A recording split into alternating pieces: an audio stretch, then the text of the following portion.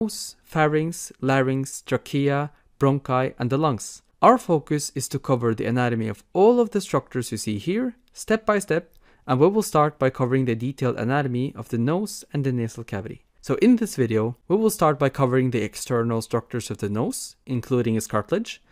Then we will split open the head and try to cover the anatomy of the nasal cavity, where we will be talking about the parts of the nasal cavity, the sinuses, and then talk about the layers of the nasal cavity wall. So let's now start with the external nose.